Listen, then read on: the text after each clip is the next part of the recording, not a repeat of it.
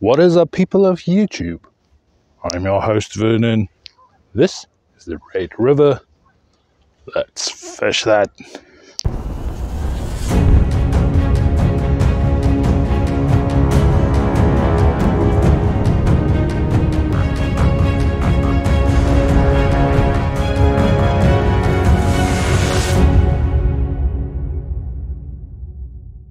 Alright, ladies and gents, I had hoped that I could get a couple of videos before it starts snowing, but as you can see, and it is basically November, and we have snow on the ground.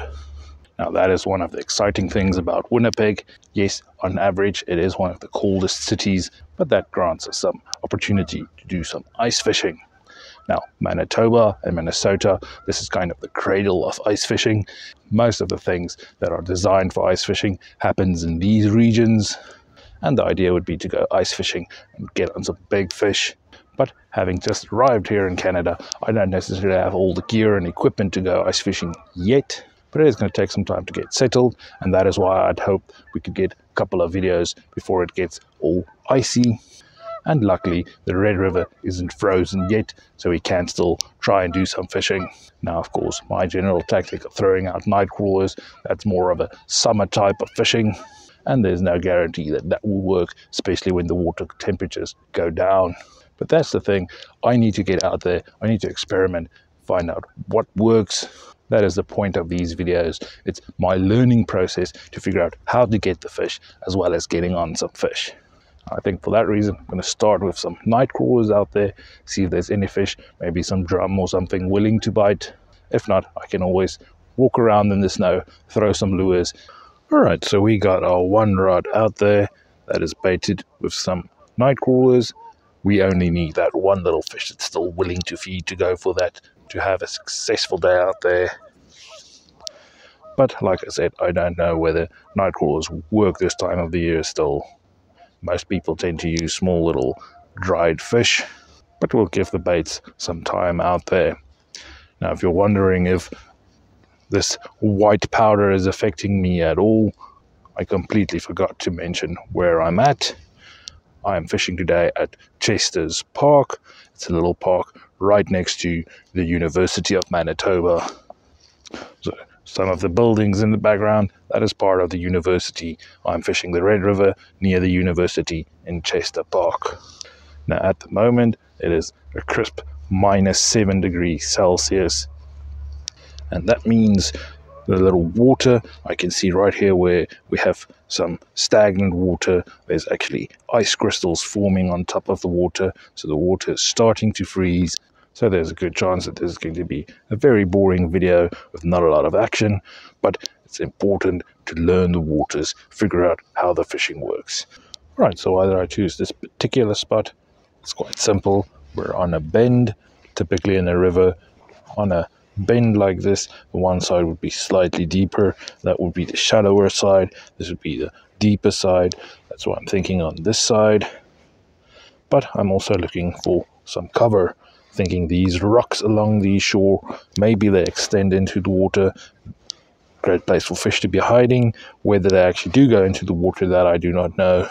But this is a place with some structure in the water, on a bend, multiple places for fish to be. That is why I chose this particular spot. I'm starting to see ice forming along the edges of the rocks here. So I quickly want to use my little thermometer and get a reading for the temperature of the water. Now, of course, this will be the surface temperature, not the true temperature in the water, but it should give me an idea of what we're facing out there. Alright, so I had a reading of 0.5, it's now already 0.6. So this is typical temperature that you would think fish go into the winter mode, and something like carp and maybe channel catfish, they won't be feeding as vigorously. Now that being said, I am still seeing some activity in the water. We have some bubbles coming up here, making it look like something's feeding down there. And I have seen some cormorants chasing around some fish. So I do think there are fish in these areas. It's just whether we're gonna get them to bite. And that we'll only know by spending some time out there.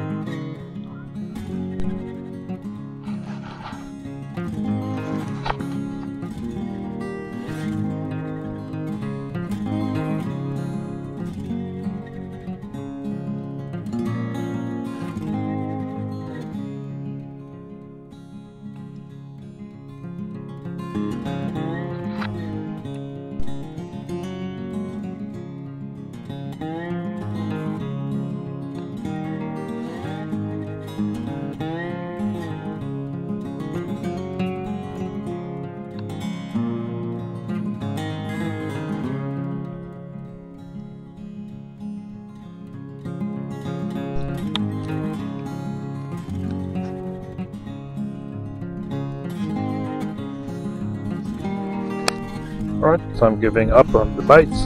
Gonna rather throw around the lure for a while, see if we can get any action on that.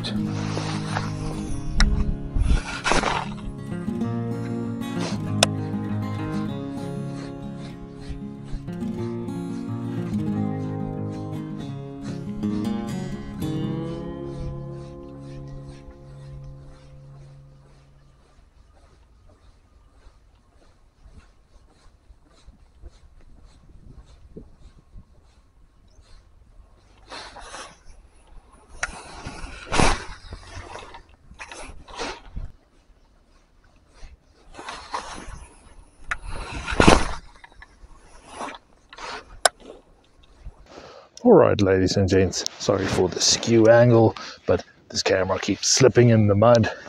But after 3 hours of soaking some baits out there, we've not had any hits. Now, would I like to do a retake on today? No, I would not. I've learned quite a lot out there today. Even something as simple as how long my batteries last in the cold. So even if I had to do a redo, I'd probably do the same thing. And that is because it was simply fun out there. Now, unfortunately, fun for me does not translate into a video, nor does that make the video exciting, not getting on any fish. But that is one important thing you need to understand. All of this is pretty new to me. And that is the point behind this video, is trying to figure it out and find out how to get on the fish. A month ago, I was still wearing a t-shirt, and now I'm all dressed up for winter. So it's going to take some time, and it's going to take some preparation to figure out where the fish are and how to get them. Now that brings up quite an important problem. Do we then go to all these different spots and not catch fish? Is that doing justice to the particular fishing spots? And that is where I want to hear from you guys.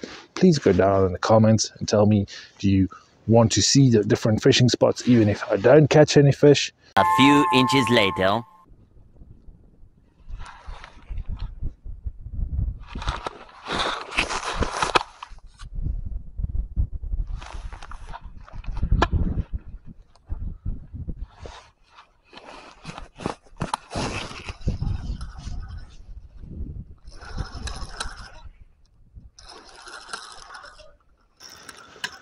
Alright, so just after my little outro there, sun started coming out and we seem to have a little hit on our rod.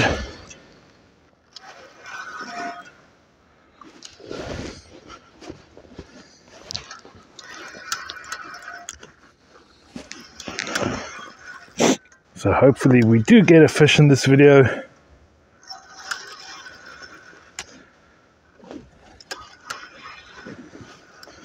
It looks to be tiny baby channel catfish.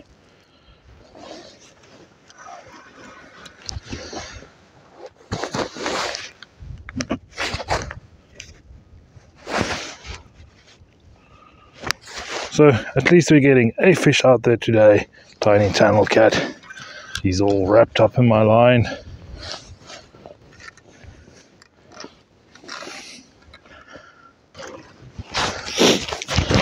We don't want to keep this catfish out of the water for too long.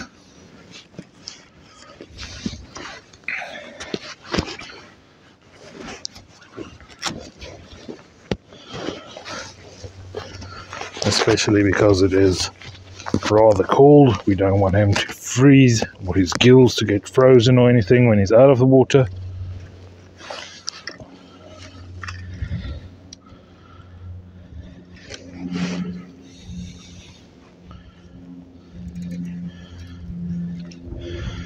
Got him on a lovely little circle hook, so he wasn't going to come off that easy. There we are, channel catfish landed for today, here from the Red River. So we do get a fish at least for today. Just going to drop him back into the water. And there he goes. Good quick kick and he's off.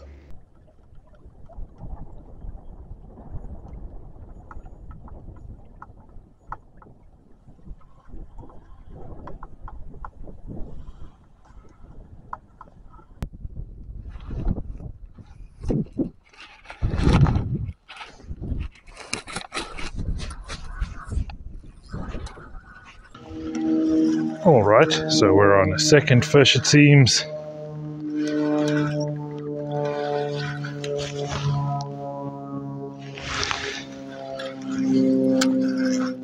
Just want to try and get this fish away from the rocks there.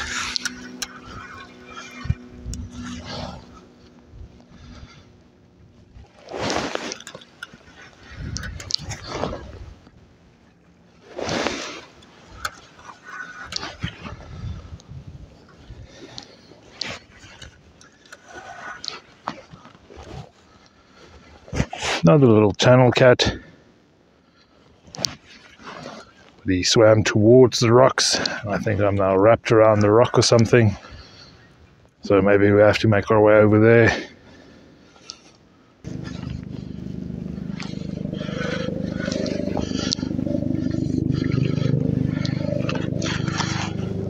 Alright, happy to be on our second little catfish. Hope you guys will at least give me a little thumbs up for catching some fish.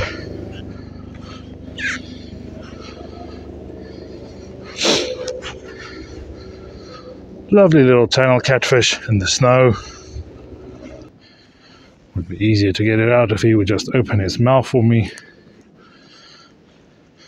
Barbless circle hook and it's out. And we have second little catfish. Not the biggest of channel catfish, but happy to get on some fish at least. Let's get him back to the water. Swimming the wrong way, but there he goes. Second little fish landed. I think that's where we're going to end this video. Remember to give me a little thumbs up. Feel free to ask any questions down below in the comments. And I'll see you guys next time.